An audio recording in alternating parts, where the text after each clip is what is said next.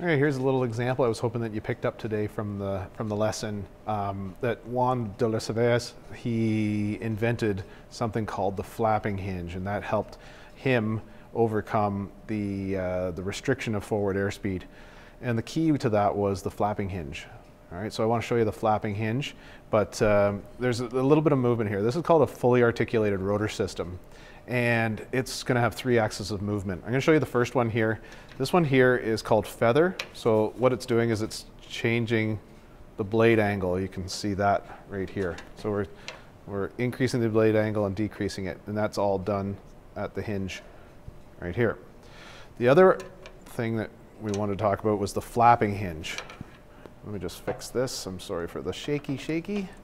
Okay, there we go. Okay, so there's the flapping hinge here. So that's the second hinge. Flapping hinge, and what that did was it allowed the blade to freely flap so that it could bleed off some of the lift that was generated by the advancing blade.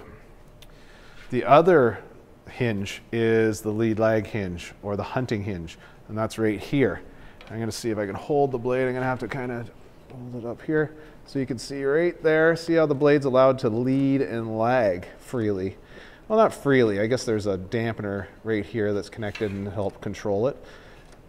But it's not an actuator. It's not hydraulics, not hydraulically controlled, so it's allowed to move on its own. All right, so that's 3 examples of movement in a fully articulated rotor system. Okay, another example here is from a Bell 206, which has a semi-rigid rotor system, meaning it has 2 axes of movement. So the first one here is we can change the blade angle, and it is allowed to flap. So you can see here it's flapping, but it flaps as a whole unit instead of each blade individually. So that's the difference between them. So you've got 2 different ways of doing it. You've got a fully articulated, which we just saw, and then this one, which is a semi-rigid rotor system. Okay. Another example of a rotor system and its movement is this A-star rotor system here. And the A-star rotor system, of course, we can change the angle of the blades. Okay, and you can probably see that there, changing the angle of the blades. All right, now this one's a little bit tougher to move because it's not on a hinge per se, it's on elastomeric bearings. So they always want to center themselves.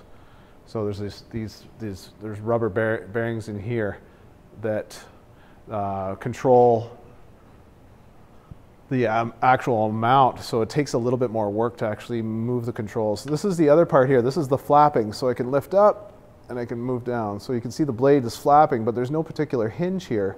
It's actually flexing. And this is what they call this. They call this the star, or the flexure.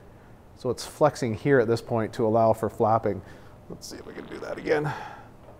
There it is there, without knocking this over. And at the same time, it's allowed to lead and lag, but I can't demonstrate that because the rotor system is a little bit too stable in order for that to take place. So it does happen. It just can't show it here using human power. So just remember that there's going to be 3 ways that the blades have to be able to move. So you've got the change in blade angle or pitch, sometimes called feathering. Then we have flapping, where the blade moves up and down, and that helps to compensate for dissymmetry of lift. Then you have the lead lag, which is the blade moves fore and aft, and that helps to alleviate stresses at the blade